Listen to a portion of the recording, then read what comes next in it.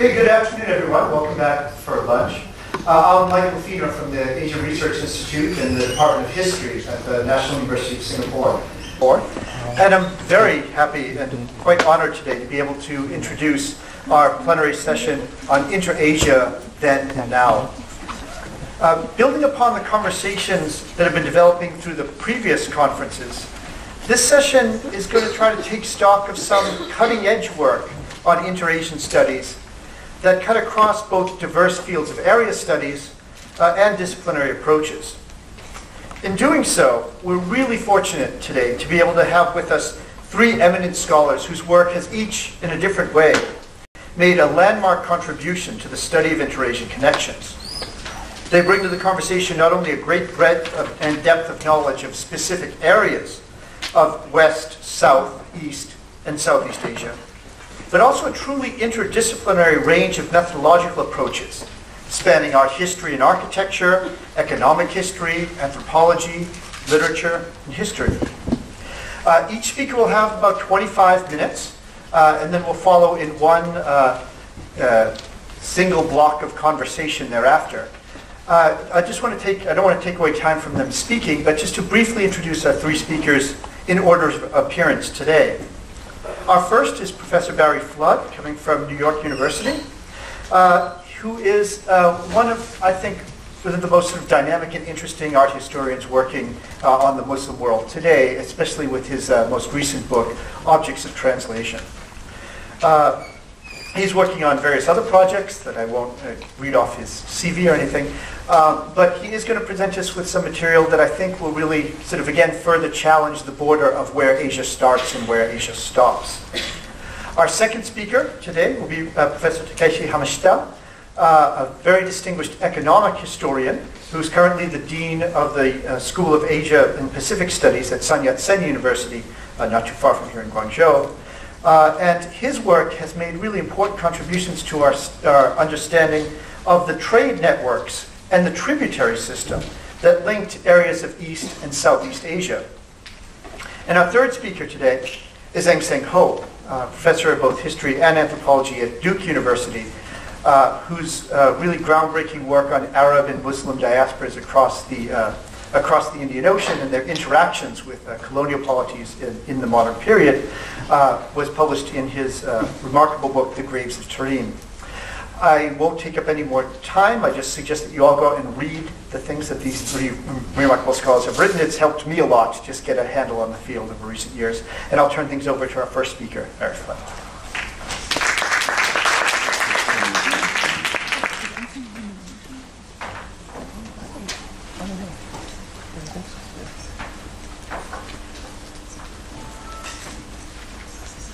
I'd like to begin by thanking the organizers very much for the invitation. It's a great honor to be here, and also by thanking Hong Kong University, the staff and students, faculty and students, for all they've done to look after us during our stay. It's really been remarkable. I should begin by saying I'm a pre-modernist. I work on periods that are much prior to those that most of you are familiar with. I work essentially my interests lie in the pre-Mongol world system, not a very happy term, but exchange circulation in the pre-Mongol world. I'm an Islamicist. I work in the western half of Asia, as it were, from India across to East Africa and the Middle East. I'm also a historian of material culture. I teach in an art history department. I'm not particularly hung up on what counts as art, but you'll be glad to hear I haven't chosen potsherds and coins to show you this afternoon. I've chosen some pretty things. But I'm interested in what material culture can tell us about those questions of circulation in the past. Let me begin. In the spring of 2006, an article appeared in The Guardian, a liberal British newspaper, in which an Oxford historian pondered the raison d'etre of the socio-cultural malaise currently afflicting Europe. The problem, the writer concluded, was not cultural difference in itself, but rather the effect of global mobility, a peculiarly modern inability of human subjects to stay in place, or at least to abandon their cultural baggage as they migrated. He wrote, "For centuries there's been a good rule for the coexistence of civilizations. It said, when in Rome, do as the Romans do. globalization has undermined that rule. Because of mass migration, peoples and their cultures are physically mixed up together. Rome is no longer Rome, it's also Tunis, Cairo and Tirana. Birmingham is also Kashmir and the Punjab, while London is all the world. Peculiarly Anglo-centric take on this kind of thing. In both content and spirit, these sentiments represent a particularly Anglo-centric take on Samuel P. Huntington's well-discussed notion of a contemporary clash of civilizations, central to which is a marked contrast between the mobility of modern populations and their more sedentary predecessors. This afternoon, I want to introduce some things that challenge these notions of a prelapsarian time, a golden age when people knew their place and cultures were marked by a fixity of identity essential to intercultural harmony. I emphasize things because one of the problems, I would argue, is associated with many attempts to recuperate histories of pre-modern circulation, encounter, and mobility, is their almost exclusive reliance on inscriptions and texts for their narrative reconstructions of the past, with material culture often wheeled on in a supporting or supplementary capacity. The dominance of a textual paradigm has, I would argue, obscured the potential of material culture to highlight aspects of mobility that were neither noticed nor necessarily of interest to most of the pre-modern chroniclers, geographers, and their audiences. So it gives us a different kind of take on pre-modern mobility and circulation. While acknowledging the value of text as historical documents, by placing an equal emphasis on material culture, I want to draw attention not only to the different kinds of data that might be recovered from it, from material culture, but ultimately to draw attention to the need to read between and beyond both text and things in the narrative reconstructions of the interspaces of pre-modernity that often prove particularly elusive to the modern historian. Focusing on two quite distinct moments and places and two divergent kinds of archive, what I'd like to do in the short time available to me is to sketch in a rather impressionistic way how material culture and discourses concerning it may help us reimagine histories and historiographies of encounter, through which cultural geographies and the boundaries, crossings, fixities, and fluidities that they imply are articulated, defined, and imagined. The things that I've chosen come from two very different contexts.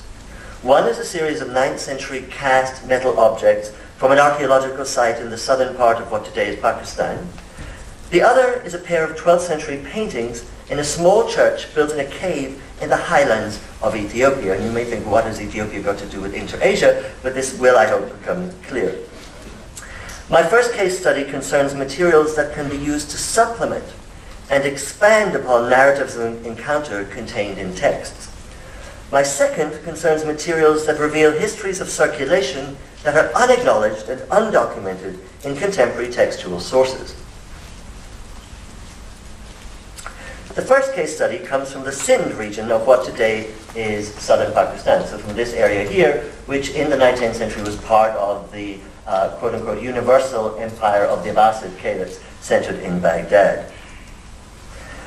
In the 9th and 10th centuries, Sindh lay on the eastern frontier of the Abbasid Caliphate of Iraq, then an empire that stretched from the Atlantic in the west to the western borders of China and the Indus River in the east.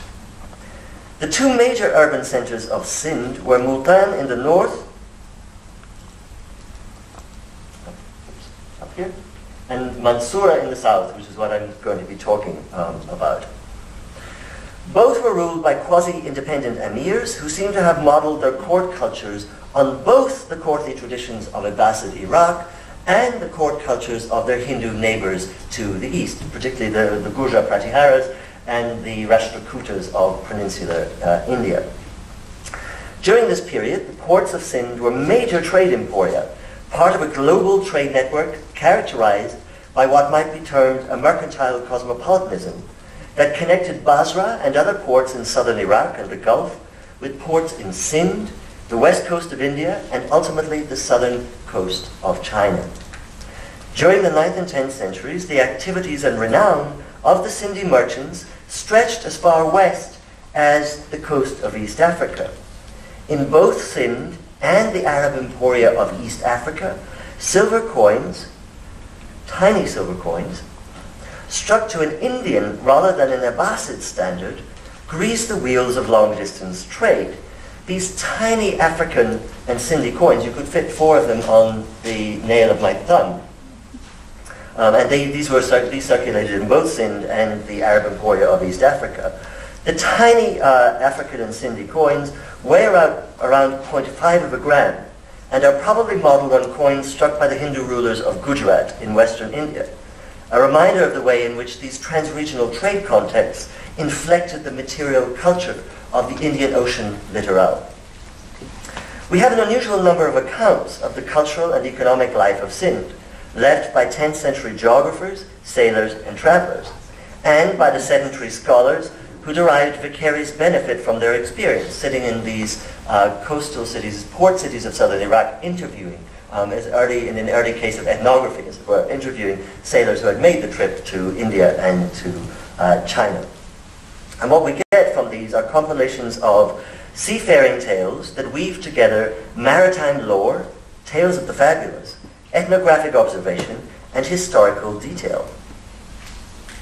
Some sense of the mobility between the ports of China, Sindh, Gujarat, and the west coast of India may be gleaned anachronistically from a 13th century image of a ship with Arab or Persian passengers sailing to Oman but staffed by Indian sailors, the image that you see here. Communities of such Indians are reported to have resided in the ports of southern Iraq, finding their corollary in the diaspora communities of Arab and Persian traders who lived under the rule of the Rashtrakuta Rajas on the west coast of India, so strictly speaking outside the Dar al-Islam, outside the lands under the political control of the Abbasid Caliphate. Recent archaeological finds at the site of Sanjan, here north of Mumbai. Interestingly, these archaeological excavations are funded by the Parsi communities of Western India, looking at the archaeological remains that might corroborate these textual accounts of trade relations in the Abbasid period. These recent archaeological excavations at Sanjan have produced evidence to substantiate these links between the Rashtrakuta ports and the Persian Gulf, including significant quantities of 9th and 10th century Abbasid lusterware vessels. And I should emphasize, lusterware is a kind of ceramic which is developed in the 9th century in Iraq that represents a major technological revolution. So this is the really high quality ceramic of its day, of the 9th and 10th century. And the fact that we're finding fragments of these, including in one case a stack of 4 bowls with an Abbasid dirham, which had clearly just come off the boat from Basra. Basra is the center of production for this type of ceramic, so it must come from Basra. The center for the manufacture of such vessels in this period was the port city of Basra in southern Iraq, and it was presumably from there that the vessels were imported, confirming archaeologically what's not long been known textually. Fragments of the same ware have been found as far apart as Africa and China, reminding us that when it comes to maritime links, places far distant in space can sometimes be considered as contiguous. The imports of such luxury goods to Western India in the 9th and 10th centuries implies a market for imported manufactured goods among the local elite, a market presumably reciprocated in the export of Indian manufactured goods, such as textiles, and raw materials such as dyes, spices, and tropical hardwoods. The first objects that I want to discuss come from this broader context, but not from the ports of Western India, but from one of these Arab emirates of Sindh, from the southern city of Mansoura, with its port here near what today is Karachi of Banbor. The city of Mansoura was founded by the Arabs after their arrival in the early 8th century. Among the objects excavated from Mansoura were 4 spectacular cast bronzes, whose importance it would be difficult to underestimate, although they have never appeared or been discussed in any survey of Islamic art. These are by far the most spectacular examples of early Islamic metalwork that have survived from anywhere in the Islamic world. There are 4 monumental door handles from the Dar al-Imara, from the governor's palace of Mansoura, the emir's palace of Mansoura.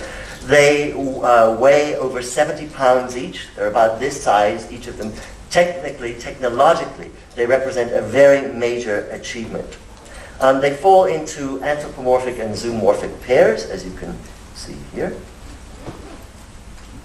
with inscriptions that are similar but not identical on each. These spectacular objects offer a convenient demonstration of the sorts of information that can be recovered from an extended study of material culture. It's quite interesting because on the basis of the differences between the two, they've been split into an Islamic pair and an Indic pair, and it's been suggested that the Islamic pair must be imported from Iraq because they're so fine, they're of such high quality. We have nothing like this that survives from Iraq in this period. So one thing that's interesting about this thinking of center and periphery is that the center is being reconstructed from as an artistic center from these finds which are only made in the periphery. Actually, in both quality and scale, there's nothing to compare to these bronzes in the contemporary Islamic world. But the existence of a major metalworking industry in early medieval Sindh is indicated by finds of large-scale Hindu bronzes from the region. This is a spectacular 3-foot-high cast bronze statue of Brahma, which was recovered from near Mansoura in Sindh. One of the most beautiful and one of the most technically sophisticated metal statues to have been produced in South Asia in this early period. So it's clear that there's a lot going on in terms of a metalworking tradition in this area in the so-called early Islamic period. In addition, we could point out the fact that the bronze lion faces owe much to contemporary Indic sculptural traditions and local forms, such as the lion faces that we find until today in the fragments of terracotta decoration from the stupas, the Buddhist stupas, that proliferated in this part of the world well into the Arab period, well into the 10th century. So that's the roots part of this, that there's a deep local tradition to which these belong. But there's also a routes aspect. It's easier to use the American pronunciation to distinguish. A routes aspect, following percentages. There's also a routes aspect of these, that if you look carefully, you can there's all sorts of information you can tease out of these objects. I just want to show you one aspect of them that points to these long distance connections, these routes, as well as these routes.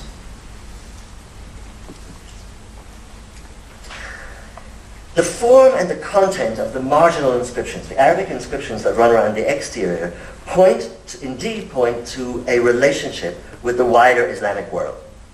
The inscriptions bear the name of the Emir Abdallah ibn Umar, who was an emir of the Habarid dynasty of Arabs that was ruling southern Sindh in the 9th and 10th century. These guys basically seized power from the Abbasids and had this very complicated relationship with the Abbasids, where they enjoyed de facto sovereignty but recognized the de jure authority of the Abbasid caliphate. So it's a very complicated negotiation. So we have on the name of the Emir Abdallah, and we know because of these travelers' accounts that Abdullah was reigning in Mansoura around 883. So we can actually date these to the second half of the 9th century. Now, this is all the more surprising because the form of the script they use is precocious. It's not supposed to exist outside the Mediterranean and the Red Sea area in this period. And here you see the sorts of things that make art historians very excited. The whole thing rests on these little leaves, these little foliations that branch away from the Kufic script, this angular script that's used on the inscriptions on these door handles. The fact that they're produced in Mansoura in the 880s is remarkable, since the Arabic legends are executed using a foliated variant of the angular Kufic script that became common in the Islamic world only in the 10th century. The precocious use, the fact that the emirs of Mansoura were using this well in advance of when they should have, according to standard narratives of art history, is confirmed because we have an inscription, a foundation inscription from a mosque built by the emir of Mansoura and dated 904, which makes use of the same kinds of foliations. In other words, these guys are using kinds of scripts that are well ahead of their time in terms of where they should be found in the second half of the 9th century. We had them much earlier in Egypt and the Hijaz, and remember that Sind is connected by sea to the Red Sea, to the Hijaz area of Western Arabia, and to ultimately to Egypt and the Mediterranean beyond. This is an example for comparison of an Egyptian tombstone, dated 833, so about 50 years earlier, that also makes use of these foliated scripts. The earliest appearance this early appearance of foliated script in Sind is undoubtedly related to the circulation of artisans and or artifacts. We don't know how they circulate, how these scripts circulate, whether they're copied from objects or whether you actually have artisans in Sind in this period. But one way or the other, it's related to the circulation of either things or artisans or both in the 9th century by the maritime routes, probably from Egypt, where foliated scripts are employed as early as the 820s.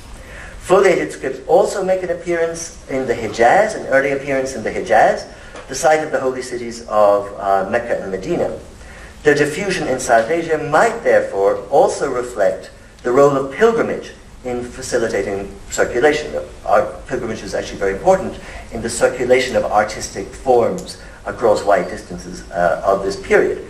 Significantly, the only other place outside of the Red Sea and Mediterranean that you find these kinds of foliated Kufic scripts at this period is in Sri Lanka, where a series of Arabic tombstones have been recovered from the coastal road that leads to Anuradhapura, the royal city, dated from the first decade of the 9th century, so several decades before this.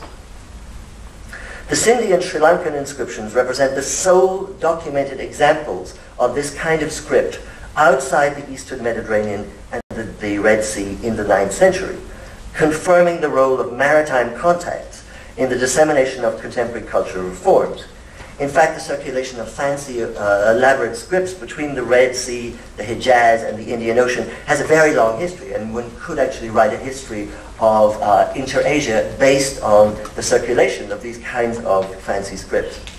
What I want to emphasize is that close attention to the forms and technique of the bronzes recovered from the palace of the Arab rulers of Mansoura can provide a range of information that augments and supplements, not simply complements, the sorts of information that are contained in contemporary texts, whether we're talking about chronicles or geographies. In particular, study of the inscriptions reminds us that the kinds of information that can be gleaned from such pre-modern texts are not confined to the recovery of semantic content, but also relate to materiality and medium. The form of the script conveys a message. It tells us that the emirs of Mansoura had access to the latest calligraphic styles. This is as important as their content. In short, while the medium may not be the whole message, it's by studying both the content of the inscriptions and their forms that we derive insights into what South Asianists frequently refer to as the complex double movement of South Asian Islam, a dialectic between region and trans-region in which certain communities availed of trans-regional trade networks, facilitated on the one hand by the existence of a universal caliphate centered in Baghdad, and on the other by the patronage of Muslim traders by regional Indian rulers whose realms lay outside the political orbit of Caliph. This dialectic between region and trans-region, and the ways in which it complicates notion of center and periphery, is no less relevant to my second case study, also taken from a region considered marginal to the canonical tellings of art's histories. And again, I leave the question of why Africa until the end. The second example, the second case study, is drawn from a church that stands in a cave in the northern highlands of Ethiopia. So we're talking about somewhat up here. Here, the city of, near the town of Lalibela, which was a very major center in Ethiopia in the 12th century, a royal center in Ethiopia in the 12th century. The second example is drawn from a church that stands in a cave nestling below the summit of a mountain in the northern highlands of Ethiopia. What you're looking at here is the mouth of the cave, where the church I want to talk about stands, and this rather ugly breeze brick wall that's been built across the mouth of the cave to protect the church, to guard. So you're seeing the church peeking out here under this very deep cave with this very high, heavy, overhanging rock. It stands in a cave in the northern highlands of Ethiopia, about 12 kilometers from Lalibela. Lalibela famous, of course, for its rock-cut churches. So it's in a kind of marginal relationship. It's in a rather high, inaccessible place in relation to even Lalibela, which is located about 12 kilometers as the crow flies. When they say as the crow flies, you imagine 12 kilometers. In this case, you are traveling between Lalibela and this church. You often wish you were a crow, because it takes about 5 or 6 very difficult, bumpy hours to get there. Anyway, it was also built by the Zagwe dynasty, the people who built the rock-cut, monolithic rock-cut churches in Ethiopia in the 12th century, but it's not excavated from rock. It's actually built using a revived technique, a technique that was 600 years defunct at the point the church was built, using rubble and wood courses plastered over. This is a form of building technique that was associated with the Aksumite Empire that ruled over Ethiopia, the first Christian empire that ruled over Ethiopia until about the 7th century. So what we have here is a revival of a particularly resonant local style by this dynasty, this Zagwe dynasty that's flourishing in the 12th century and that's building itself up on the international stage, partly because of its trading connections. So again, there's a roots aspect to this. There's an aspect rooted very deeply in the locale of Lalibela, which has to do with the form of the church, the method of construction, and the revival of this. But that's not what I want to talk about. Both the forms and techniques of the building raise a raft of fascinating questions about time and space that directly engage the question not only of geographical, but temporal imaginaries, both theirs and ours. In doing so, they point to what one might argue is the necessary imbrications of geography with history, of space with time, something that came to the fore in the discussion this morning. Now, we have a biography of the builder. The church is known as the Church of Yemrahene Christos. Yemrahene Christos is one of the rulers, the 12th century kings of the Zagwe dynasty that built the church.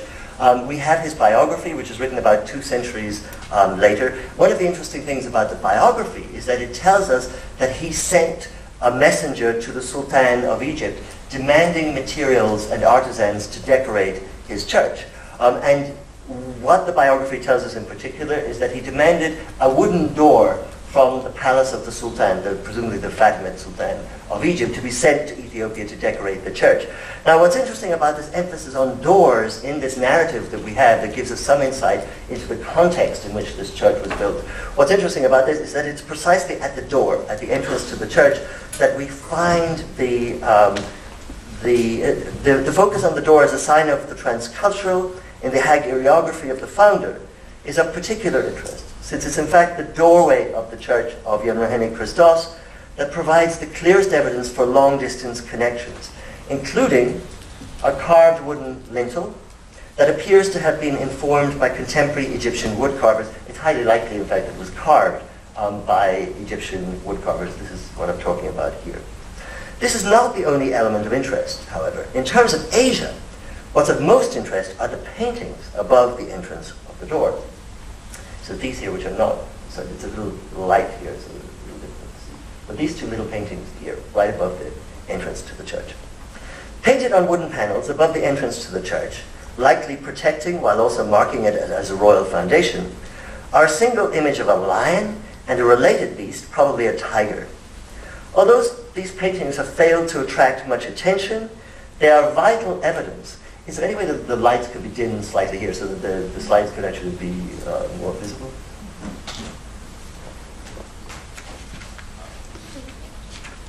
Just even the front row here.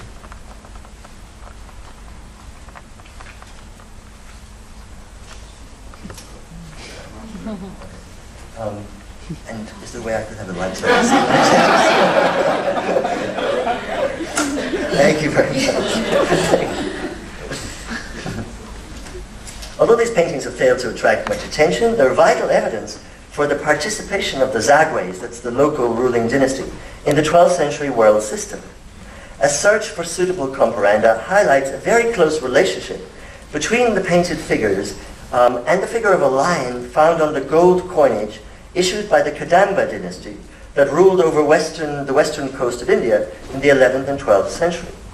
That's exactly the moment when it's been suggested that our royal chapel, our Ethiopian chapel, was being constructed. And these are examples of Kadamba coinage struck in the 11th and 12th century on the west coast of India, around the area of what today is Goa, which is the main center of Kadamba rule, which travels with this image of a lion in various forms on it. Particularly characteristic in this respect is the treatment of the lion's tail. If you notice this curious double loop with the circle on it here, which is not a normal feature, it's very peculiar to Kadamba imagery, the imagery that circulates on Kadamba coinage. And just to remind you, we're talking about the west coast of India, Goa here, separated by the Indian Ocean, and then our church is up here in the north. This feature of a double loop with a dot recurs on our paintings and offers very strong evidence for a relationship to the image of the lion that's circulated on Kadamba coinage. It's unclear whether the paintings are Indian imports or executed locally following Indian models. Both are possible. I actually think they're Indian imports. If that's the case, these would be the only examples of Kadamba painting known. Only examples of Kadamba painting known, even in South Asia. We don't have paintings like this that survive in Goa anymore. They will be preserved in this small church in a cave in northern Ethiopia, which is interesting to think about in terms of center and periphery. Further fragmentary evidence for these kinds of exchange comes from excavations at the site of Shanga, here on the coast of East Africa, in these Arab emporia on the coast of East Africa, a Muslim trading emporium on the coast of Kenya, which have produced solid evidence for the circulation of Indian artifacts within the Indian Ocean trading networks, including a bronze lion statuette that stands 61 millimeters high, 6 centimeters high, and that metallurgical analysis has suggested was cast from the metal of Chinese coins. Now this is a kind of bronze lion statuette which is very familiar from southern India. Stylistically it belongs to southern India. It's not clear whether it was made in southern India or whether it was made on the coast of East Africa, but it's almost certain that it was made, the metal was in part taken from recast Chinese coins. The archaeological context indicates that the statuette was deposited or disposed of shortly before 1100 of the Common Era. The closest comparanda for this lion figure, the Shanga lions, come from a series of South Indian bronzes of the 11th through 13th centuries. And these offer further indications of a relationship, an Indian relationship for our painted lion. Notice, for example, the treatment of the collar here, this low-hanging, very stylized collar, which is exactly what you get on these lion statuettes.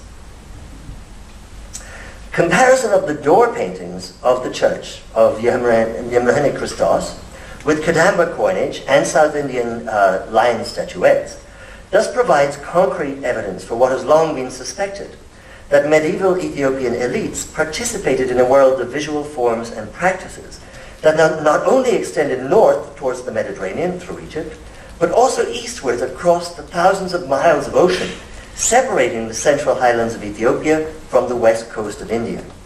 Like the Arab emirs of Sind in the 9th and 10th centuries, the Zagwe kings of Lalibela exploited their key positions at the intersection of north-south and east-west circuits of exchange in order to maximize the conspicuous consumption of imported cultural forms in the articulation of visually cosmopolitan identities.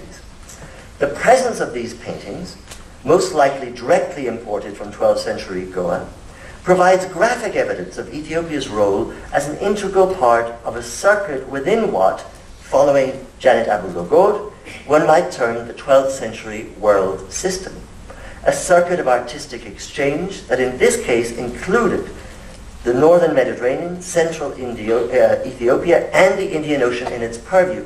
And what the point I'm making implicitly, I should make explicit here, is that it's often thought, and Janet Abu-Logod in a way contributes to this, that the world system, so-called, pops into being with the Mongol conquest. But I think what you're looking at is a kind of layering that the Mongols are already building on these long-distance trade networks that are already in place by about 1200. However, the case studies that I presented here also suggest that attempts to address the presentism of contemporary discourses on globalization by invoking or identifying an moment of pre-modern globalization, were we global in the Yuan period, were we global in the 12th century, that these attempts are likely to be perpetually confounded by the surprising mobility of specific kinds of things and persons. While the Ethiopian material provides insights into a particular moment in the trans-regional circulations integral to the self-fashioning of many pre-modern elites, the role of sin as a key nexus in circuits of exchange involving the Indian Ocean 2 or 3 centuries earlier reminds us of the need to consider the scale and impact of such circuits across the longue durée in relation to shifting constellations of political and other kinds of power and the cultural, economic, and political systems that they enabled, exploited, and underwrote. We could and should include our own power to represent past, present, and the relations between them within such shifting constellations of power. In conceiving, for example, Asia as an interconnected region of circulations, exchange, and flows, InterAsia also inevitably brings into sharper focus the question of limits, whether historical, modern, or entirely arbitrary. As we strive to negotiate the terrain between dystopian localisms and utopian universalisms, or vice versa, it is, I think, also important to bear in mind the risks of producing new frontiers, or even reinscribing those long central to European colonial discourses, within which not all others were equal in their otherness. I'm thinking, of course, of Africa and its long historical connectedness to Asia, not only through Arabia and the Gulf, but also, as we've seen, more directly across the Indian Ocean, as one of the many circuits of exchange that made up the pre-modern world system, wherever you want to locate its chronological limits. What we can learn from the past, I suggest, is that the real challenge in thinking through InterAsia is to leave the limits of Asia sufficiently ragged, or if you like more eloquently, sufficiently rhizomatic, that they adjoin, connect, and intersect, rather than close, delineate, or terminate. Thank you.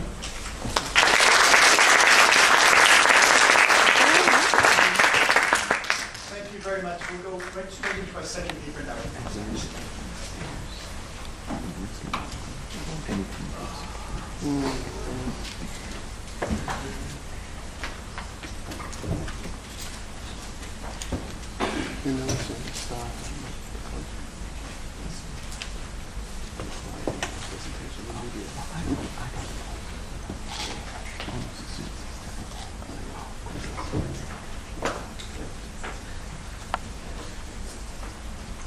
This is the model of our conversations.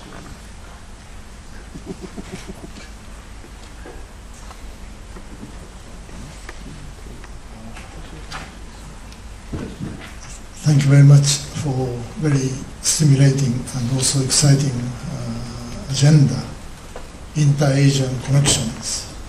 I myself have been working or struggling on these issues by bringing back many issues which has been recognized as East-West paradigm into InterAsia or InterAsia connections or relations. And in these 2 decades, I have been working on Ryukyu history. This is a very continual written document, first of all, and it continues more than 440 years consistently. And also this material includes very strong Hokkien merchant migration network through northern Kyushu to Ryukyu and then Taiwan to Southeast Asia. And also this migration network is a very strong trade network, which Ryukyu Kingdom were relied on these Hokkien merchant network. And also from East-West comparisons point of view, in this period we really usually relied on East India Company record to discuss Asia and West. And Ryukyu Kingdom record of Li-Dai Pawan starting from 1424 ending 1867 is much earlier compared to East India Company's record, and also much longer, including varieties, some local information, and also this record of tributary mission to China and Southeast Asia and also other East Asia includes some epidemic records in their way to Beijing. Some passed away by epidemic or by accident. These records are very clearly read and also quite interesting. According to the different situation, their burial manner is also different. And also this record includes some Hokkien dialect, because this is written, handwritten record by Hokkien merchant in Ryukyu. So officially this is a Ryukyu Kingdom tributary trade record, but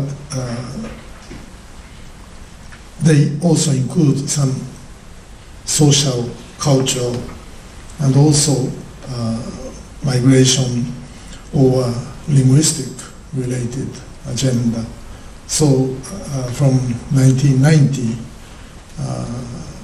Okinawa Prefecture started to recompile this record. I joined from the start, and then at the time I'm among the youngest among editors, but now I became one of the old group. So it's still, we are struggling. Now two-thirds of this record were compiled and edited, and we are planning to translate this record into English with digitalized version and try to provide much wider discussion and analysis. And today also I try to explain this Ryukyu trade networks among tributary countries, not just tributary trade with China, but Ryukyu, in order to get tributary commodity, they send missions to Southeast Asia and other East Asian countries. Then Ryukyu network varies according to their purposes and also surrounding conditions. And this is a Ryukyu trade network.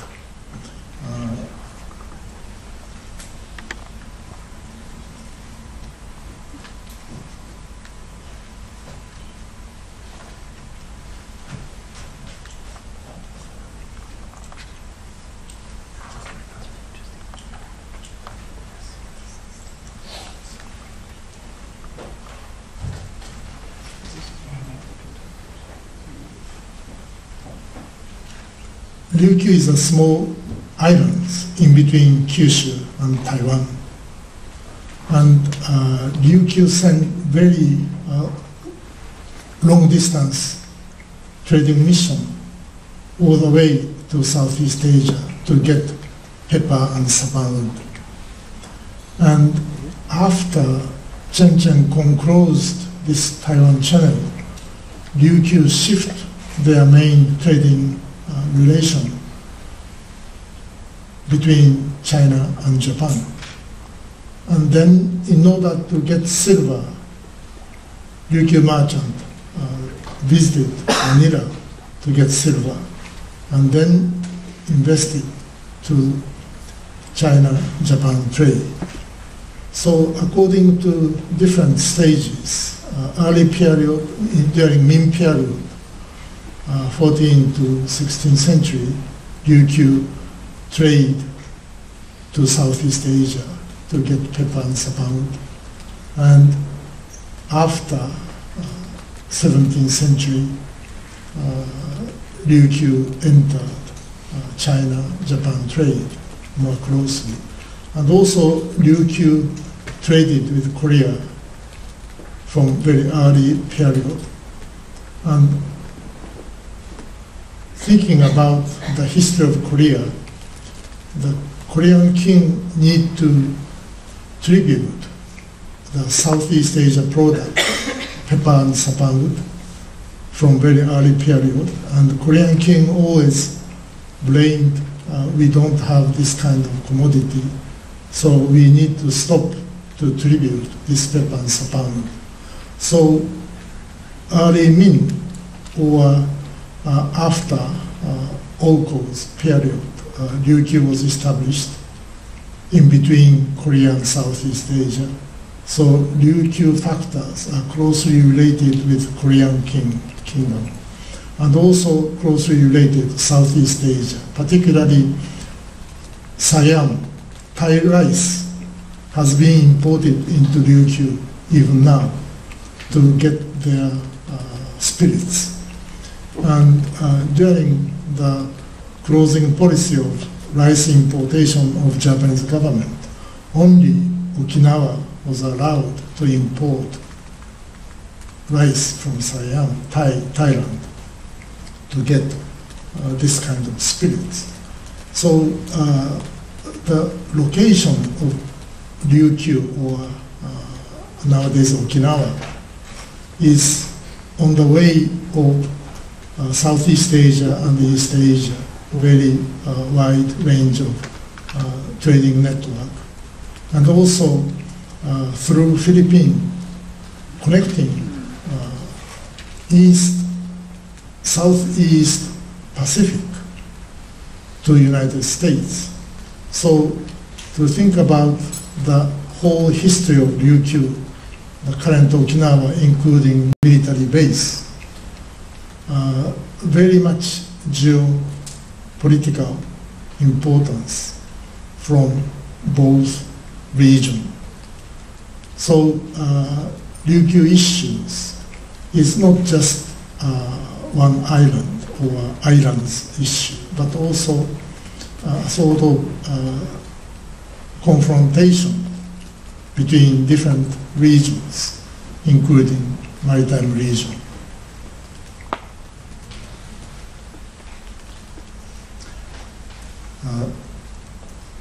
Thinking about the tributary commodities, these are listed under tributary commodities: horse, sulfur, salt, ivory, incense, clove, sapwood, and pepper. And sapwood and pepper is the largest commodity, and sulfur is only their own product nearby for the stuff of gunpowder. And horse is very symbolic tributary commodities, and also horse network starting Middle East, extending to Indonesia, and moving to Ryukyu is also very interesting.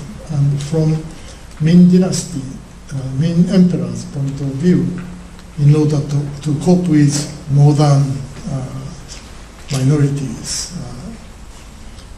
they needed horses.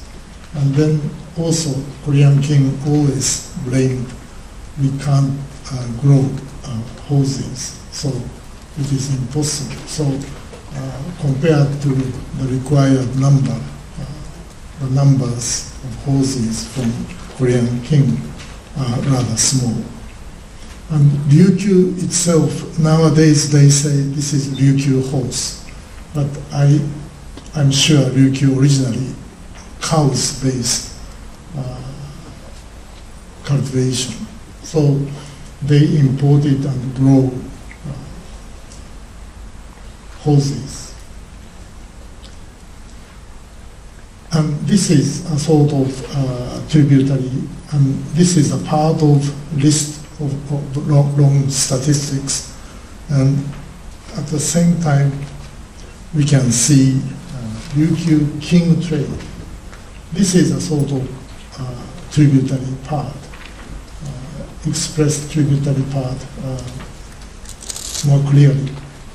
And it's about every year 3 to 6 tons, and pepper 0.6 to 1 ton per year. So it's quite huge amount of commodities. And according to British consulate at Fuzhou is a tributary port where Ryukyu needed to enter. In 1851, British consulate at Fuzhou, Sinclair, reported when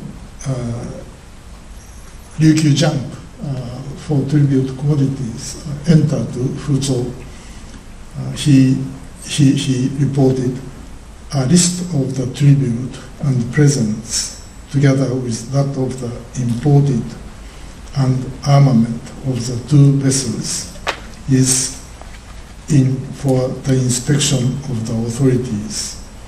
Their approval being obtained, the tribute bearers starts under escort with the tribute to Peking, whilst authority is issued for the breaking of bulk. A list of the imports being furnished the brokers for the purpose of ascertaining the rates they can obtain for the cargo compatible with the profit to themselves for their labor. They then tender in to the Ryukyu traders according to the portion each undertakes to dispose of the several rates which they were prepared to give, or if exports, the prices they have fixed upon to charge. The species which the Ryukyu traders import to cover the purchase of return cargo consists of small Japanese gold coin containing much alloy and in the form of thin square leaves of a copper color. It being very light and portable, it is when not converted into size C silver for payments at that port, carried by the brokers to Canton and Suzhou to be sold there. So here we find that Canton and Suzhou, not just tributary route to get other commodities for import. They send brokers from Fuzhou to Canton and Suzhou. Even these tributary commodities through market transaction, we can find they try to negotiate to sell or to buy their imports. And relating to Canton and Suzhou, the purchase of goods for Liuqiu necessitating the visit of brokers to Canton and Suzhou, and the moderate charge of transport of merchandise must in measure account for a large portion of the European manufacturers having been laid in at other markets than Fuzhou, where I presume the brokers could supply themselves more readily than here, and probably at cheaper rates. It appears on this occasion that the brokers deputed to these places have taken, respectively, Amoy and Shanghai in their way and have collected their stock of goods in proportion as the difference between the market price of each place and the rates agreed to by the Liuqiu traders turn to their own profit. So it's 1851, and we, on the one hand, try to investigate what is tributary trade, contents of tributary trade, such as this kind of Liuqiu statistics. But at the same time, how about the end of tribute? And last stage of tributary trade, according to British consulate at Fuzhou report, we can find Liuqiu traders, after entering Fuzhou as a tributary mission, they send brokers at Fuzhou to southward to Canton and also northernward to Suzhou. To Canton to get British cotton textile mostly, and to Suzhou silk weavings. So this is classified as international trade. So besides tributary trade, traditional tributary trade, we can find Liuqiu also involved a sort of international trade to get British cotton textile, not directly, but from Guangdong market. And also they send brokers to Suzhou to get silk. So this is really, though tributary trade, rather rigidly understood as a sort of present transaction, but actually it's really international market and also domestic market related. And different merchant group joined to sell and buy these commodities for Liuqiu mission. Of course, after Liuqiu was taken over Japanese Meiji government in 1868, this trade channel was changed, and also Liuqiu was closed. Their international trade was closed. So it doesn't continue much longer, but we can find within tributary trade, internal market trade, and also international market trade through Guangdong or Shanghai already started after 1840s. And returning back the Liuqiu tributary trade, we can find a sort of geo-cultural or geopolitical model of tributary system. I mistyped this as a system, if we can say, with emperor at the center and surrounding concentric circle type of influence from the center toward outside. And then this periphery area is formed of tributary countries. And by this surroundings or periphery, Liuqiu mission traded. So compared to their trade channel, we can find the periphery along with the tributary countries. Ryukyu traded for their tributary commodities.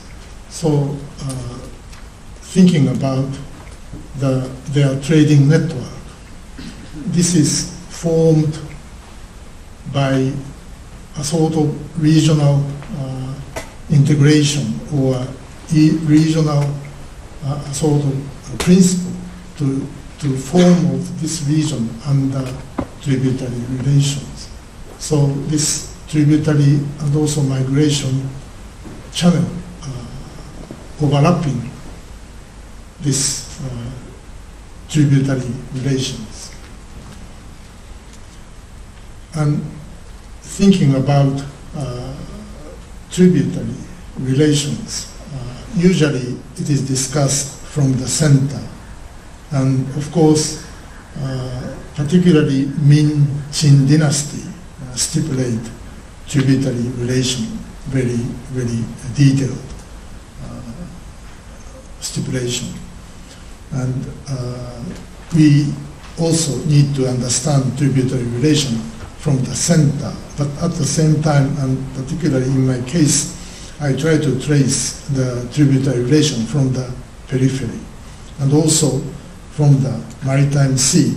And more, I tend to understand tributary relation through the function of maritime sea, controlling maritime sea, protecting or pushing the maritime sea trade, and also controlling or taxing commodities through coastal ports. So thinking about maritime sea, we can also find some maritime region, not just extension of the land or territorial land. Thinking about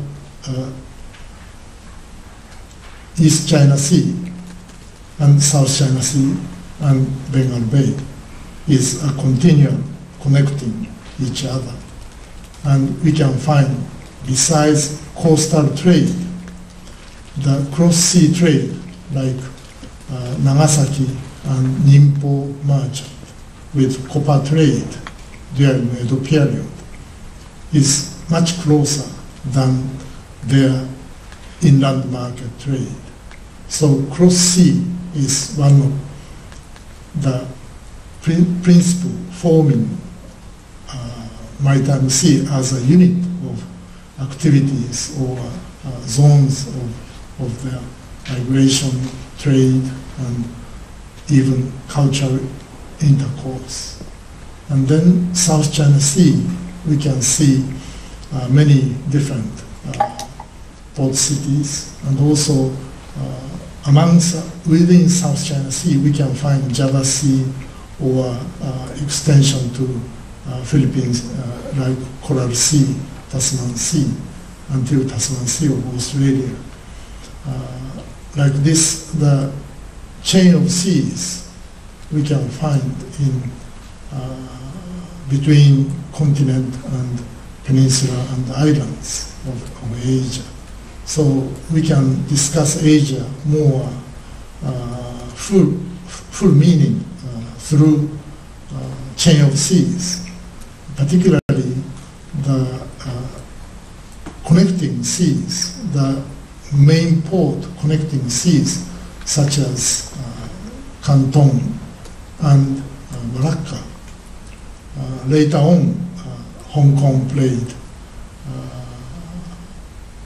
the similar role, or Hong Kong absorbed the historical resources of trading port from Canton, and also Singapore absorbed historical resources of trading facilities and so on from Malacca. So this Hong Kong and Singapore is not just a sort of colonial context.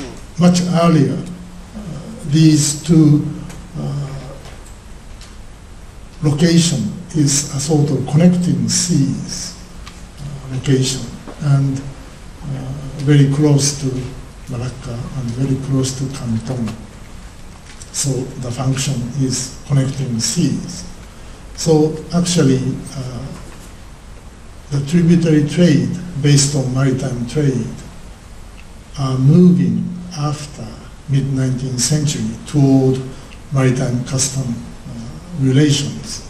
And for example, Korea started to set up maritime custom through Chinese maritime customs to increase the finance of government, and send missions to Japan 3 times and negotiated rather high ratio of tax. And Meiji government tried to lower the tax, so Meiji government rejected the proposal by Korean government.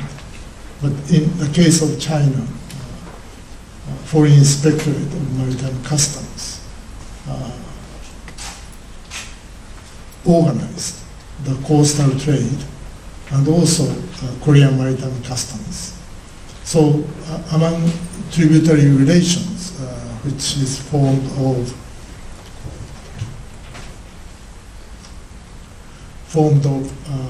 3 dimensions, cultural, geocultural issues and economic issues,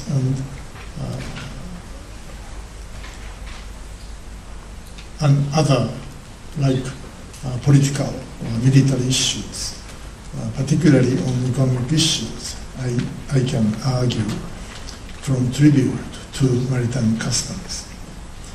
And as a conclusion, what kind of related agenda or perspectives, periphery or frontier studies in regional connections is more clear to understand the role of Ryukyu, and also from periphery studies through Ryukyu trade, we can find out more whole total image of Ryukyu tributary relations, also the relationship between China and Ryukyu. And then intra-Asian connections, something like pepper, silver, those things are mostly studied through East India Company record in the relationship between East and West.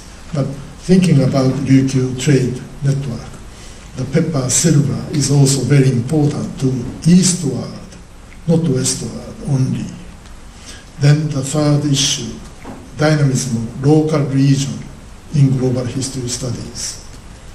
World history and global history, which this argument, I didn't talk much today, but thinking about the dynamism of local region also raised their hands to join the global history, which means global history changed the layers of idea of regions from world to local. Then maritime history studies also reflect the inter-Asian or intra-Asian issues, and we need to develop these 4 agendas so far more deeply. And Ryukyu material is one of them to consult. Thank you very much.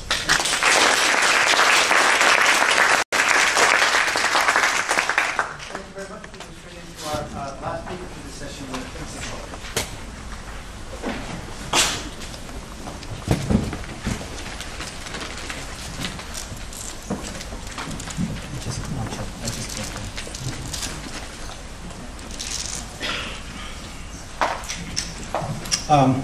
Thank you everyone for being here and for bringing us here, the organizers. This is the 3rd of our InterAsia meetings, and on this occasion I've been giving some thought to where these efforts fit in the larger world and what directions they may be pointing in within our smaller world of scholarship. Though the sentiment may not be shared by all, I think one could say that a measure of anti-imperial and anti-Western sentiment, or let's say anti-Western bullying sentiment, drives some of our efforts. Colonialism has of course been a major topic of study across the humanities and social sciences for the past few decades, but one whose importance seemed to be receding with the advent of something called globalization and the new century, falling more and more into the preserve of the historian. For how long can the Indians keep blaming the English for their problems, after all? At the same time, however, even as the European powers forswore colonialism, a new military adventurousness abroad began after the fall of the Soviet Union, with the 1990s wars in Bosnia, went into full force in Afghanistan and Iraq after 2001, and seemed quite practicable in the toppling of Gaddafi in Libya recently at the hands of second-rate European powers borrowing bullets from the Americans. Today, we still don't quite know what to make of the long arm of America's lawlessness, her new prerogative in shooting them up preemptively with drones wherever they may be, in Pakistan, Yemen, Somalia, and God knows where. In the meantime, China, East Asia, Southeast Asia kept their noses close to the factory grindstone, peacefully churning out masses of goods at a prodigious pace, growing 10% per year for decades. The rise of China and its relentless integration with other parts of Asia, creating an industrial commons open to orders from all humanity, for all manner of goods at the right price, at a low price even, without the need for colonial takeover, seemed to present a new model for an international trading world. A model which European Enlightenment thinkers such as Adam Smith and Montesquieu had waxed eloquent about, in which nations trading with one another would not fight each other. Sweet commerce, Montesquieu had called it.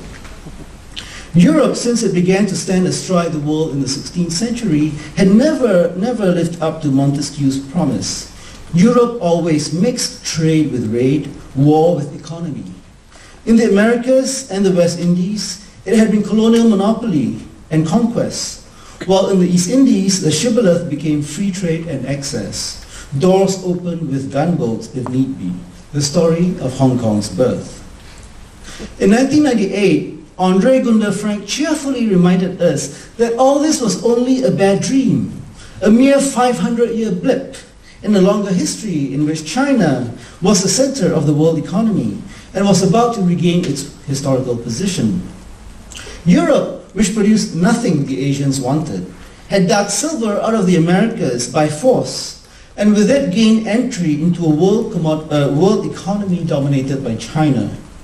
If this was true, could it be that there might exist an alternative to the European model of twinning trade with raid as a way of running global economy and keeping order? Andre Gunder Frank sought to reorient, the title of his book, to reorient our vision towards what he saw as a renewed Asian age in the making. Well, his timing was impeccable. This was 1998, okay? This was the year the Asian financial crisis got into full swing.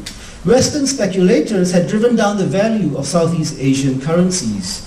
These countries, now unable to repay now expensive short-term US dollar loans, stood to have their prime assets bought up by Western vultures for a song, if they agreed to IMF conditions for a bailout.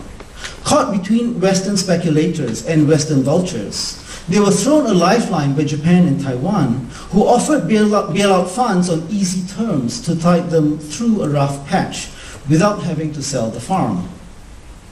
To have such an offer come from East Asia was historic. Never happened before. It was a gesture that acknowledged a longer-term shared interest, and the sort of long-term Professor Hamashita has given us such a wonderful view of. A long-term shared interest and an unwillingness to profit from the troubles of neighbors for short-term gain. Did Indonesia, Thailand take up the offer? No. Why not? Larry Summers, the US Treasury Secretary, stepped in and essentially shooed off the Japanese and the Taiwanese, telling them to buzz off, insisting that the Southeast Asians look west to the IMF instead. There is no zero economic logic to this demand, only a political one, a purely political one. The moment is captured in this picture, and I have only one slide, unlike my colleagues.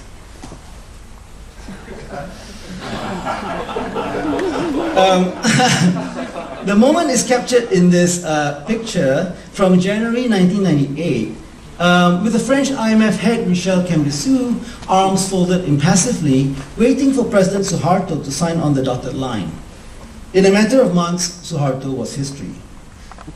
Across the Strait of Malacca, Suharto's counterpart, Dr. Mahathir Mohamad of Malaysia, was more bold.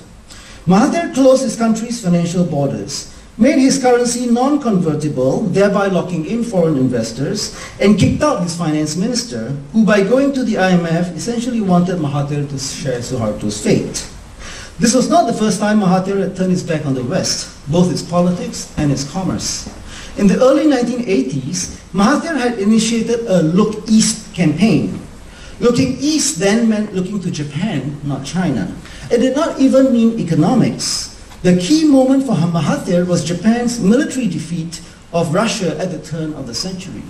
If successfully mixing economics and politics meant acquiring industrial power, then the Japanese were the first Asians to have done it. And to do it, other Asians needed to look to Japan, not the West. Just in case that very subtle point was lost, Mahathir initiated another campaign which he called Buy British Last, just in case you didn't get the point. Over the next few decades, a number of countries followed Malaysia's example. Singapore began looking east to China in the 1980s and 90s. India began looking east, not to China, but to Southeast Asia in 1993. Zimbabwe and Iran started Look East campaigns when they had problems with the West in 2003-04. Turkey began looking east to the Arab world and South and East Asia during the tenure of the current Foreign Minister Ahmad Davutoglu. Arabia and Persian Gulf states have also done so to Singapore and China, beginning with King Abdullah of Saudi Arabia's visits to China, India, Pakistan and Malaysia, rather than Washington on his 2006 inaugural trips abroad. Even the US is now looking east, with Obama's announcement of his pivot from the Middle East to Pacific Asia, promising to send the majority of his warships in that direction. Maybe not a good idea. The crescendo of these Look East policies may be seen as a strengthening of what is called South-South relations in the UN speak of Willy Brandt. We could also call them East-East or InterAsian relations. And those South-South, East-East, InterAsian relations may be thought of as a return to historical norm, where neighbors have thicker relations with each other rather than going in parallel westwards to the capitals of different and distant colonial masters. Looking at East Asia, those relations have thickened in the past 2 decades with trade, investment, and travel, despite the continuing presence of an American line all the way down the East China coast, keeping Japan, South Korea, Taiwan, and the Philippines on the opposite side of China in security terms. The map Professor Hamashita gave us with Ryukyu as a central point. Now, in all this activity, it is we scholars who have been caught flat-footed. The material reality of these burgeoning relations across Asia has inspired us to study them. This is a pretty straightforward agenda item for our inter-Asian gathering. And at this moment, it is not so much anti-imperialism as pure and simple awe and amazement that are driving us to explore new kinds of scholarship. It is also driving us to look at the past again, to see if there were external relations present that we somehow did not see, because we were not ready to recognize them. Why were we not ready to recognize them? It is not simply that the nation states somehow put blinders on us, and that we somehow then came to take off those blinders when something called globalization came along. I want to suggest to you today that the problem is deeper than that. The problem is that to varying degrees of self-consciousness, we work in an Enlightenment tradition of Western social theory that has been obsessed with an internalist and constitutionalist view of society, of what society is. That tradition very early on sought to avoid or to expunge the external from theory in order to create a society for a state and vice versa. Think of your classic triumvirate in your social theory classes, Marx, Weber, and Durkheim. For Marx, the structure of society was defined by relations between classes. For Weber, it was status groups, and for Durkheim, it was mechanical or organic solidarity. More recently, post-war American social scientists came to see societies as being composed of vociferous ethnic groups within a single plural society. Foucault's microphysics of power mobilized an undisciplined population for a national state. Habermas's public sphere subsisted on national languages separately for the English, the French, and the Germans, and so on. These constitutional ideas are, in turn, often inseparable from normative claims. The theorizing of democratic rule in the universities in the West creates measuring sticks by which Western powers gauge the degree to which other states are adequate or inadequate, legitimate or illegitimate, in the way they internally constitute their societies. In the extreme, non-democratic regimes may be overthrown by Western powers in the name of their own oppressed people. The internal constitutional work of social theory and the liberal impulse that motivates a lot of that work can shade quite quickly into aggressive, expansive foreign action. Now, abolition is a preeminent example of this uncanny collusion between liberal theory and imperial expansion. Once a metropolitan consensus had been achieved on slavery by 1833, a 180-degree turn against what they themselves had done in the West Indies, the English state was only too happy to now wield anti-slavery as a cudgel with which to do regime change in the East Indies in the 19th century. Slavery was held up as a key test for the internal constitution of native states, whether they practiced the ultimate gross inequality, to see if they should be dissolved or allowed to remain. Widow burning, the Muslim veil, and other tests were to follow suit. Lest we see all this only in cynical terms, let me suggest a way in which abolition was not only an excuse for regime change. Rather, abolition was part of a wholesale re-envisioning of how a state and a society could be reconfigured on moral grounds and made fitter for the creation of both wealth and war-making capacity. That reconfiguration also created the substantive theoretical frame for a powerful internal constitutionalist sociology that kept us thinking along national lines and banishing the external. This theoretical frame was created by Adam Smith as an alternative to the mercantilist system that kept America colonized in thrall of the English. Colonialism was an international economy in which capital from England, slave labor from Africa, were combined with land in America to produce wealth. So this was an international economy. Because it was monopolistic, this international economy had to be kept together by violent force. The Navy, plantation supervisors with whips, and so on. Now, Adam Smith's solution to this violent, immoral, and international economy of slavery,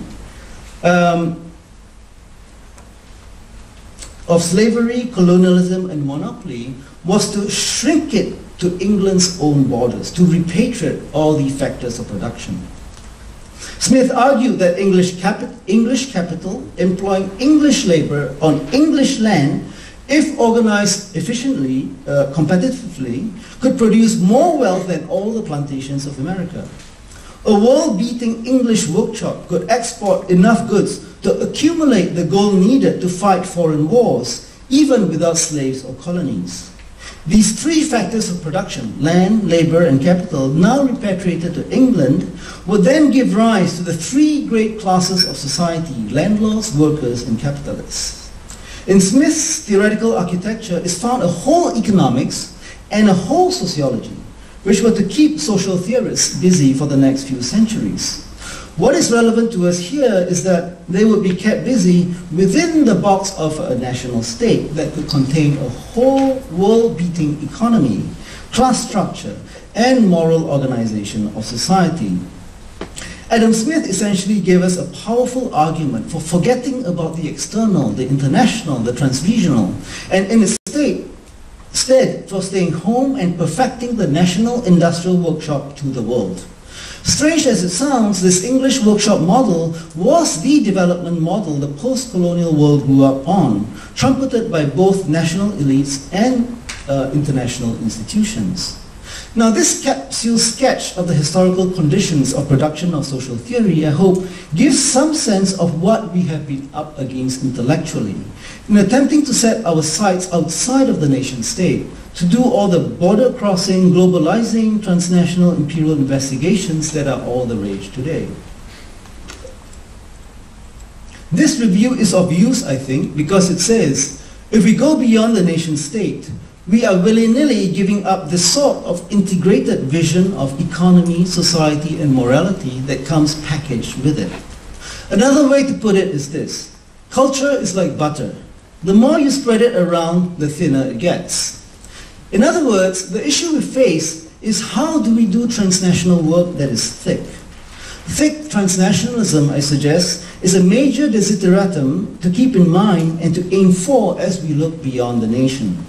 What is at stake here is whether we can come up with concepts and methods that formulate substantive notions of economy, society, culture, and politics as we move away from internal constitutionalist frames to externalist ones. Are we moving in the right directions? How far have we come?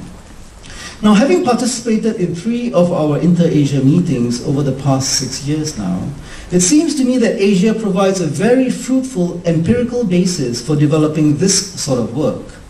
Asia is a large and old world whose terrain and bodies of water have been crisscrossed by peoples over millennia. Asia currently has a nation-states we love to hate, but it also has the old empires, religious movements, diasporas, trade exchanges, artistic creations and relocations that come and go across its surface over centuries. If we think of InterAsia as minimally pointing to relations across different parts of the space, then we see that a wealth of possibilities opens up before our eyes. This has been my experience reading papers and applications, listening to talks at our meetings, and especially this panel today. Time is short, so let me conclude by running through a list of concepts and methods that I think can add up to a substantive and thick transnationalism. First, I had 6 points, but after listening to my 2 previous presenters, I would add a 0 point, which is that InterAsia is very useful because in it, as we have seen this afternoon, we have an unusually strong, basically non-Western data set, whether textual or material. And this point has been made beautifully this afternoon by Barry Flood and Takeshi Hamashita. To go on to the conceptual and methodological points, number 1, mobility. Mobility is an unusually large number of papers follow things that move. Mobility as method has brought into analysis whole categories of empirical phenomena which fell out of view before. This is probably the single most significant and dramatic development I have seen. Mobility is nerve-wracking because you don't know where it is going to lead. And most dissertation supervisors get very nervous thinking they'll end up with doctoral students off on a wild goose chase and not graduating after 15 years on the road. So that's a certain challenge to mobility. Number 2, connective studies. A methodological focus on mobility leads to studies which tend to be connective rather than comparative. Connective studies bring more data and variables to the table and can lead in surprising directions towards surprising, unexpected connections, as we saw in Barry Flood's presentation, or towards more comprehensive formulations of problems and solutions, as we saw in Takeshi Hamashita's presentation. The third thing I want to mention is scale. Transregional scale and intermediate scale.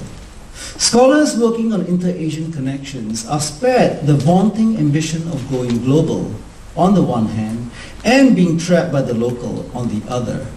In following people's movements, goods, and other things, scholars often draw links between adjacent regions and come up with studies we call trans-regional. And this has come up again in this panel. The trans-regional is an intermediate level, not local and not global. It seems to me that phenomena at this level often get lost in the localist studies contained by methodological nationalism. They also disappear in the abstractions of globalization. It is research on this intermediate scale that has given us much of the most exciting results we have seen over the past 6 years in the InterAsia conferences, I think. The fourth thing is partial societies.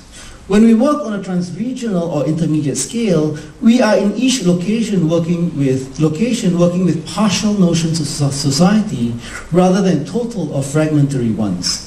The incompleteness of each part makes us seek the ways in which it engages or is entangled with other parts at a distance. The fifth thing is circulation. Circulation. Travel takes time. Long distance travel takes even more time. When there is time, things become possible that would otherwise not be possible. With time, good things can be repeated.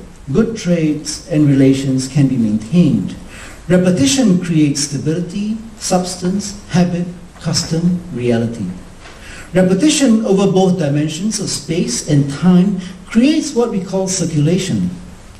Circulation gives a substantive sociological alternative to notions of structure. Structure which connotes fixity and perdurance through time, all without the basic elements moving. This is the problem with structure. Indeed, the Enlightenment social theorists replaced the vertical hierarchies of divine rule with the horizontal patterns of circulation to create concepts of society that were flat and egalitarian, yet natural and necessary in their own right.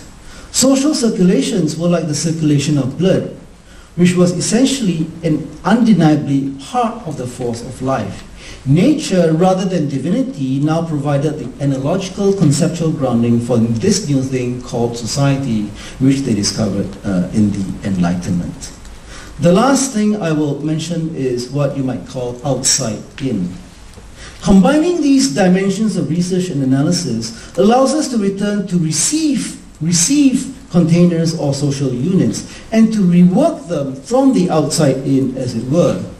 Properly done, an outside-in approach helps us capture the many dimensions we need to understand. For example, how figures like the Cantonese Sun Yat-sen and the Gujarati Mohandas Gandhi were able to harness the mental, material, and social energies needed to overthrow the long-established Qing and British empires from their countries and to introduce new concepts into society. What I'm saying here is that using this sort of analysis, one can think of Sun Yat-sen and Gandhi as persons who are part of diasporic groups which are mercantile, which come from major world-class production and export centers, such as Gujarat and the Pearl River Delta coast, persons who in modern days are professionally educated, who have familiarity with the West. And I submit to you that it is with these sorts of conceptual approaches that we can really start to understand how it is that figures like Gandhi and Sun Yat-sen were able to come up. And so in the end, looking at Sun Yat-sen and Gandhi through these connective lenses ultimately enables us to do very large comparative analyses as well. Thank you.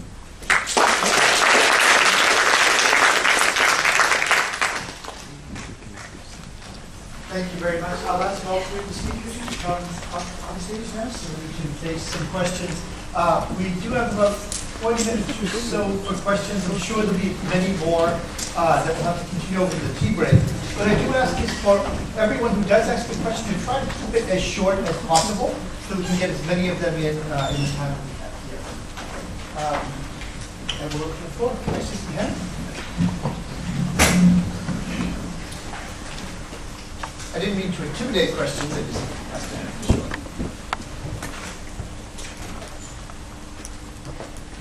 Yes, go ahead.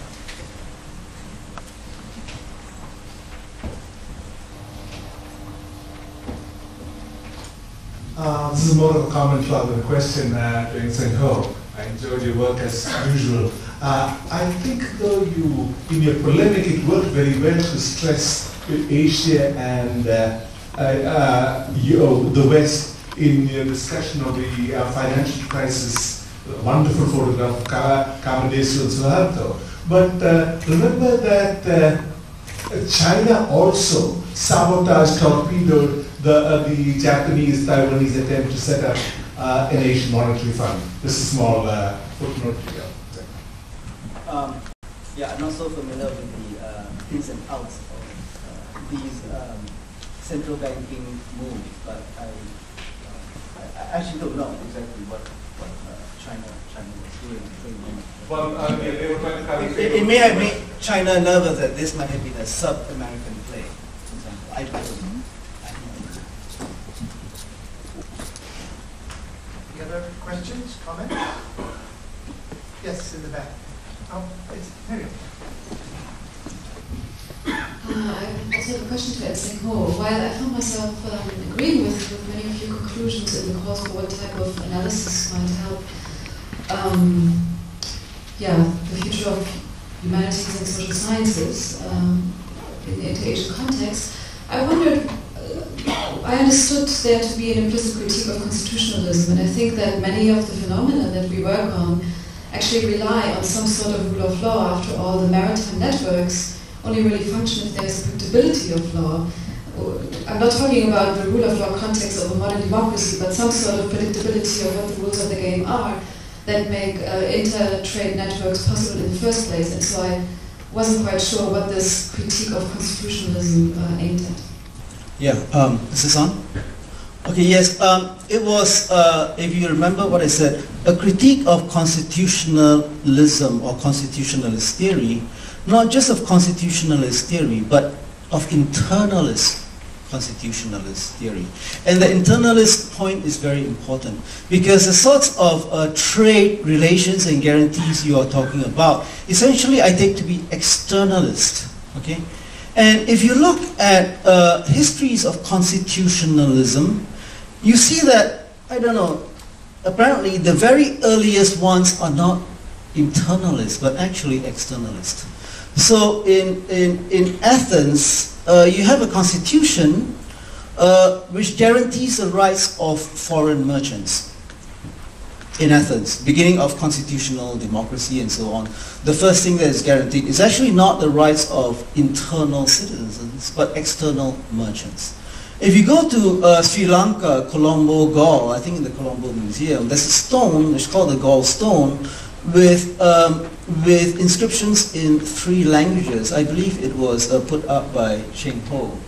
And the languages, if I'm not mistaken, are, I can't remember now, Chinese, Tamil, and Arabic or Persian, I can't remember. But these are 3 languages, the 3 languages of the external merchants, essentially saying that if you come here, we guarantee you rule of law, we guarantee a system of weights and measures, exchange rate, currency, and so on. And similarly with the codes of the molecular law codes, which has been published from Shafi'i law, it also does something very similar. It guarantees the rights of foreign merchants. So I think there is a constitutionalism, you're right, there is a constitutionalism one can think of, but it can be externalist rather than internalist. And there are a number of these examples.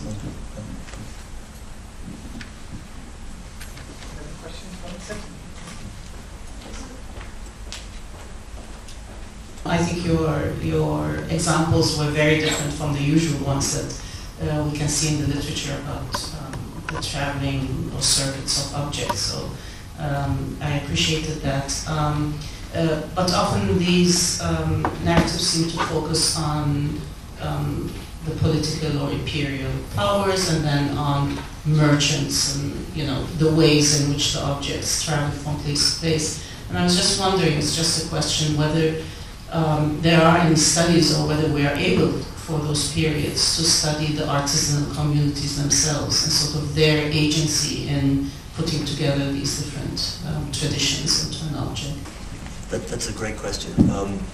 This is a major problem, as you're probably aware, because the kinds of data we have, I mean, first of all, we're dealing with fragments, we're dealing with flotsam, and we're in many cases lucky to have it.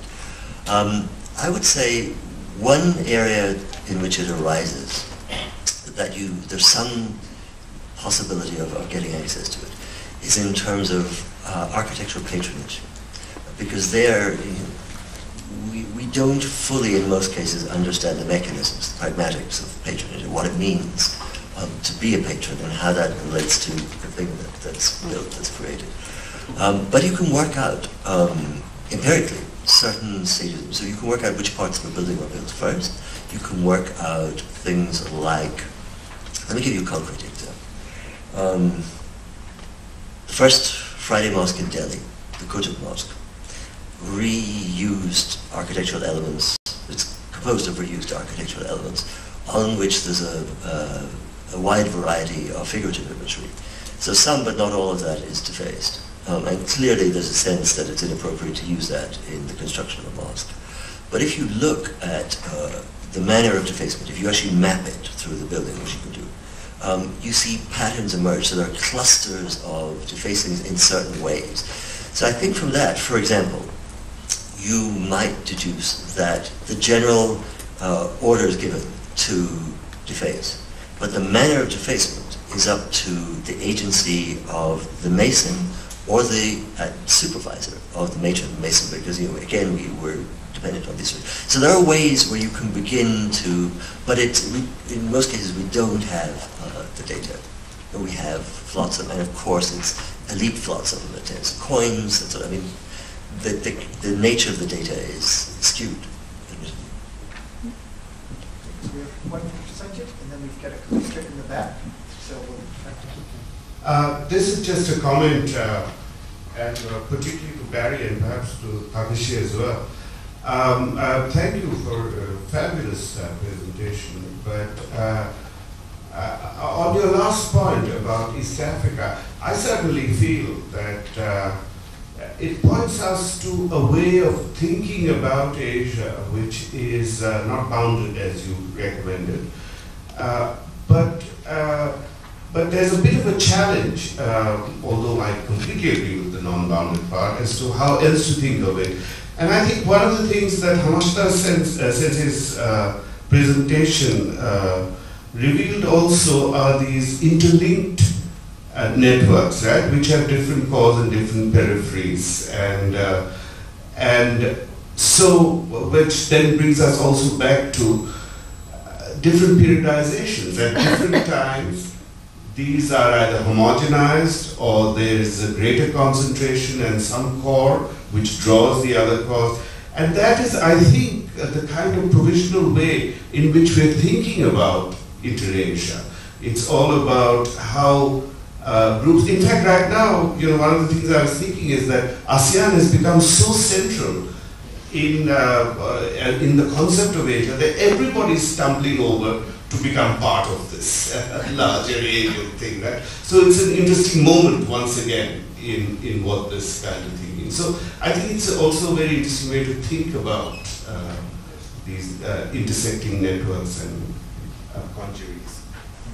I think that's exactly the way to go. And in a way, if you think back to Janet Abou-Nakot, that's what she was suggesting. That's exactly how she diagrammed it. So as long as you have, as it were, that circle to the west that is enabled to then intersect. And the other thing is, of course, these, as you said, these change through time. If you map this across the long durée, you would get big and large, and you would get a very different pattern.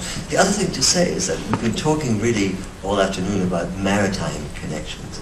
If we were to do this thinking about terrestrial connections, we would have a very different kind of picture of it. But Abou-Nakot has the road links as well, and she shows the dynamic interactions for that period. We really need something more complex, which will probably have to be done virtually for the later periods. And really across the long durée. Yeah, across the long durée. Three questions back there. 1, 2, 3. Do you want to translate the batch? One by one? Okay, so we'll start. Thank you for giving attention for Maritime Asia again and the fascinating trade network. And you showed us a nice overview of all the tributary goods. and you devote a lot of attention to the Sapa wood. But I wonder what happened with the Aga wood, or the Wadegle, or the eagle wood that has been transported by the Dutch East India Company as a precious good for among Asian nations to exchange, even between the Dutch and the Vietnamese. Aga wood was a very important and good. And how was it with the Ryukyu Islands? Is that omitted from your list, or is it just too tiny that it did not have enough weight to be mentioned? Thank you very much. I have no peculiar information about that from Ryukyu document, but Spanish document referring to Ryukyu also more than 60 record, mostly geographical record, but some reference to mixture with Chinese merchant, with bullion trade, and thinking about Dutch East India Company based on Batavia might circulate this range. So maybe I should overlap without differentiating. Thank you very much for.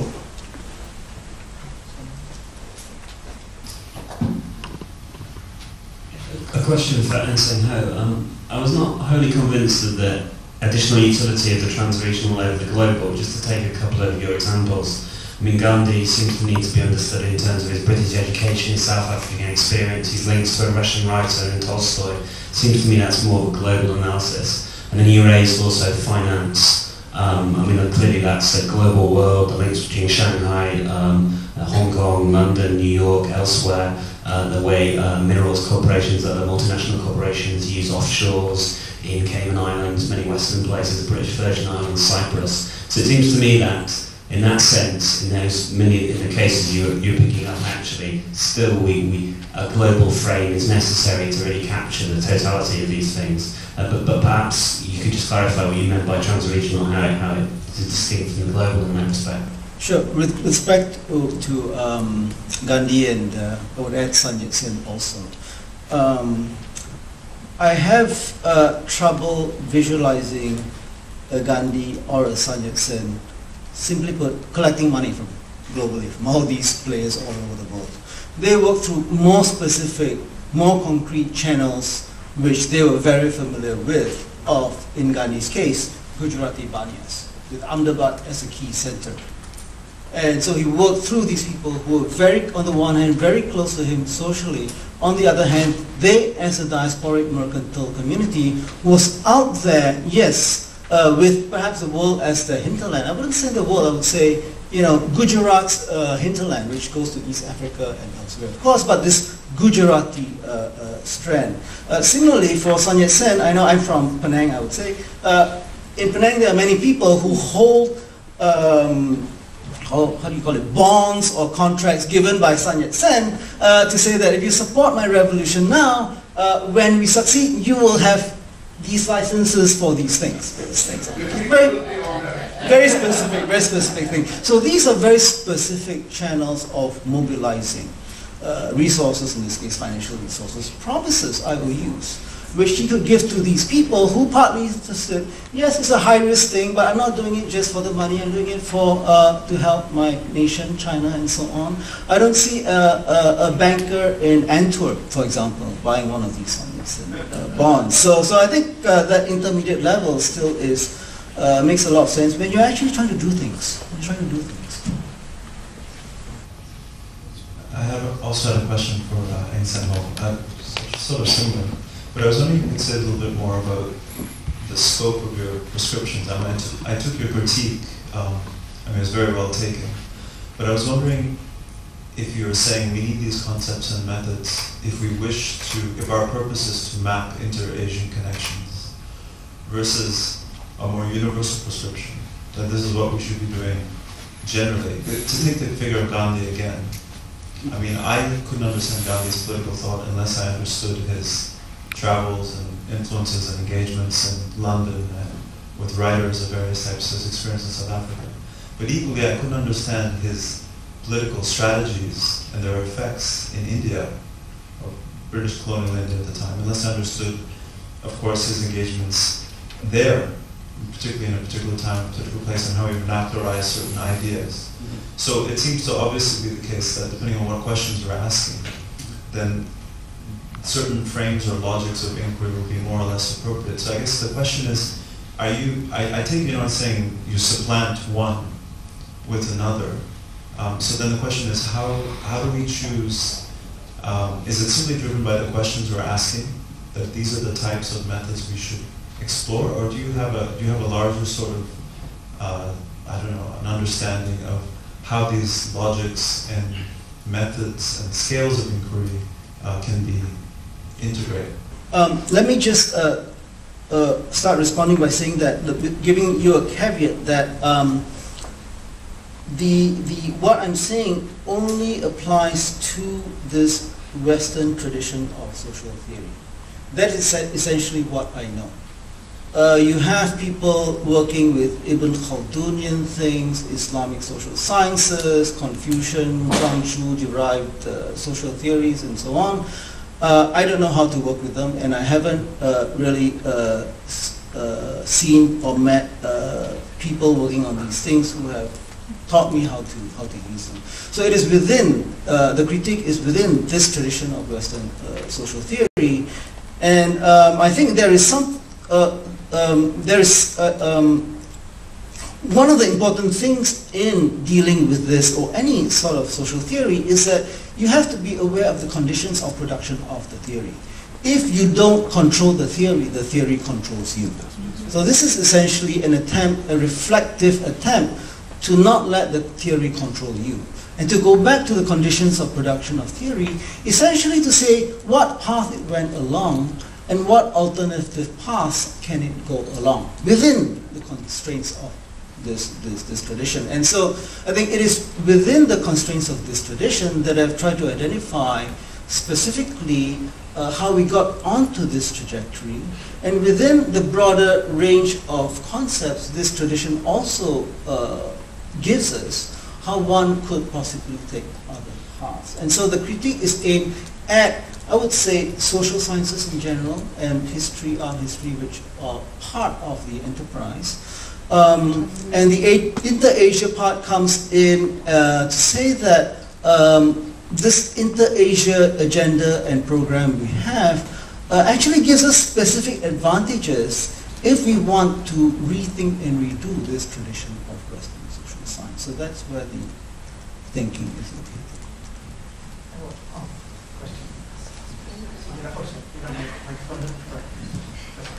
Well, maybe I can speak with us.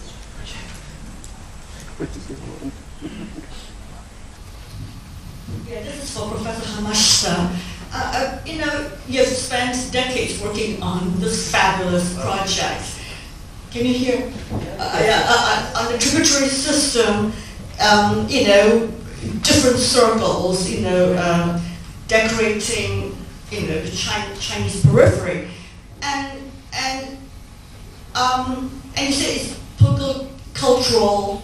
It's the political, cultural, economic, and military dimensions, right? That certain circuits and routes generated others, and so and you know, I'm no historian, so you know, but I'm interested in whether you see there's any application, ideological application, or even practical application of this tributary mode in the relationship between China and Africa. Because we're all, you know, trying to figure out what's going on, how to understand the kinds of arrangements beyond the usual charges of neo-colonialism and so on.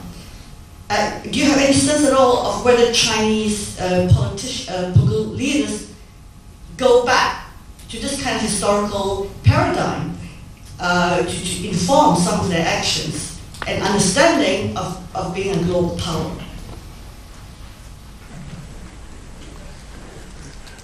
It's a very difficult question to answer. I can say something, but I wonder whether it's really politician in the current world or current China. And I know some recovery of tributary relation or tributary system as a word, but seemingly it is mostly confined within diplomatic relation. So we need much more synthesized way of discussion of tributary relation, so-called, I try to call as a system, as a whole. So it not just separatedly into diplomatic and also culture or something. So it's a sort of mingled together, a mixture of the integration of a sort of world within their perception. Okay, it's my turn. Yes, thank you. I'm very grateful for obvious reasons to the three papers we heard, and I would like to attempt a small comment. Namely, and I would like to attempt also a translation for my own sake into my philosophical language, because I am a philosopher of whatever has been said here. I think indeed that InterAsia is a chance for all of us to get out of the epistemological deadlock we have been in, and which has become obvious to everyone nowadays. I think it is also a chance to relate getting out of this deadlock to practical political questions of how to deal with obviously political, economic, social questions and problems that we face and that Asia faces, but generally that humankind faces. Now, I think that InterAsia and Asia as a whole is a chance because we see it, and at this conference we have seen it, as open in all directions, both inside and outside, and inside out.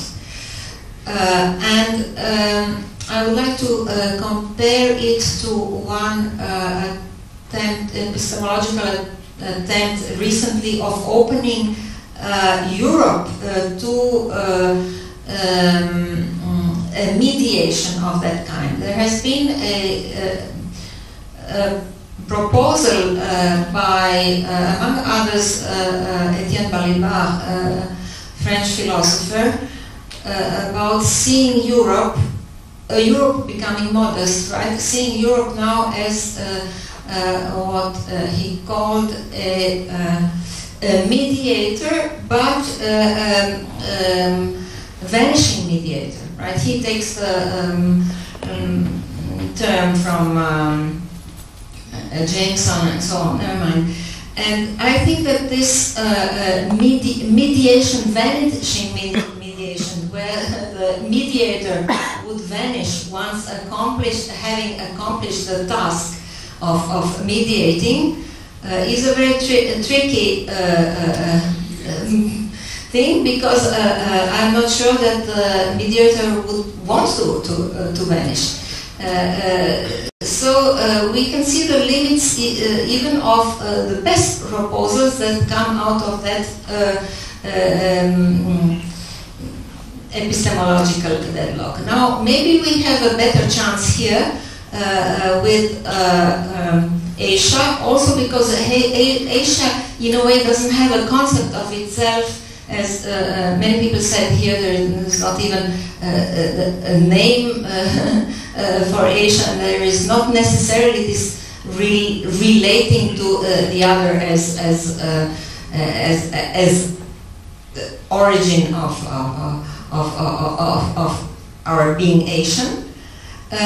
So this openness of the concept of Asia and InterAsia is really a chance, both epistemologically, both politically, and socially, and whatever you will. The problem will remain the same as in other cases of other theories, linking the epistemological to the practical political, which means that the question of resistance will be there, will remain there, and will be a case-by-case question also.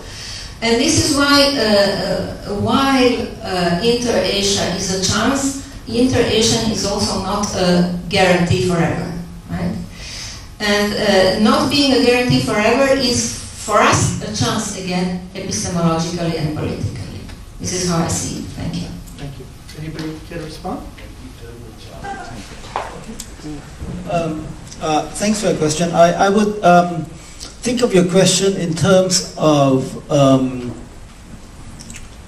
life worlds of action on the one hand versus large-scale systems of representation on the other hand. And I think attempts like Balibar's to give us some overarching concept, which sounds a lot to me like Gramsci's concept, the hegemon, which the hegemon rules but does not govern. Hegemon really is not seen. Anyway, it's an idea to give us a large-scale concept to cover a lot of ground. I think what is interesting about InterAsia and this whole project we are involved in is that the action, the activity, we think goes beyond the existing systems of large-scale representation we know. So I tried to speak about one of them. There are others. Many come from, let's say, a European system, let's say Westphalian system, and international law from Grotius and so on. They are large-scale. The Europeans have been very good at giving us large-scale representations of action, but they don't always fit perfectly. So to give you one example, the British are not total philosophers like the Continentals, but they are very good in matching worlds of action with lower level ideologies. So what we see in this whole Riku network, I was quite interested and happy to see Professor Hamashita put the Hokkiens at the sort of center of the action. The Hokkiens are not even considered Han Chinese by the Northerners. And so there's this whole realm of activity. Chen Qing-gong is a nice icon for this. His plan A was to get China, plan B was to get Japan, and so on. So this whole geography, yes, the Chinese tributary system has one way of representing this whole geography, but as we see, completely inadequately. And so I think there's the gap between this large-scale system of representation and these large-scale systems of actions, which are not fully represented, gives us a lot of room for play. And I think it is part of the British genius to have identified these sorts of groups, like the Gujaratis, like the overseas Chinese, and so on, people with, let's say, economic power but no political power or vehicle, to give them some kind of vehicle and establish a partnership which actually can be quite long-lasting, powerful, yet not have that great, huge flags that the Chinese and the Catholic Church might have. Thank you very much. I do realize there are a couple more questions out there, but we are well into tea break now, so I hope that maybe we can continue some of the conversations more informal outside. I'd just like to, before we adjourn, thank all three of our speakers for three very exciting